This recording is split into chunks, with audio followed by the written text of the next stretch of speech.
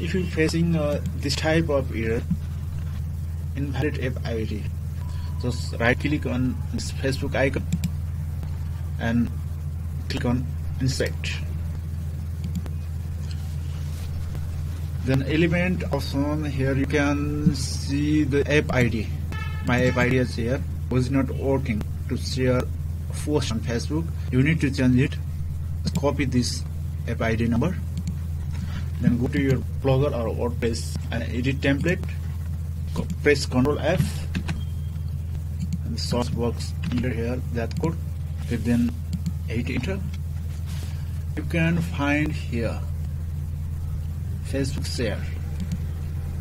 So we need to change this code because this code is not working when we are trying to share post on Facebook. We need to create our app ID.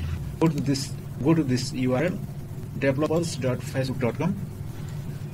You should log in with your Facebook ID. Then click on app and click on add a new app. Then give a name. Or NEPAL. Test email address. And click on create app. Then this dashboard will be open as your app ID. So go to setting and basic. You need to put your app domain, privacy policy URL and terms. Copy URL and paste privacy policy here. Find terms and copy URL. Then paste here and choose your category. I choose your education and app domain. Your app domain.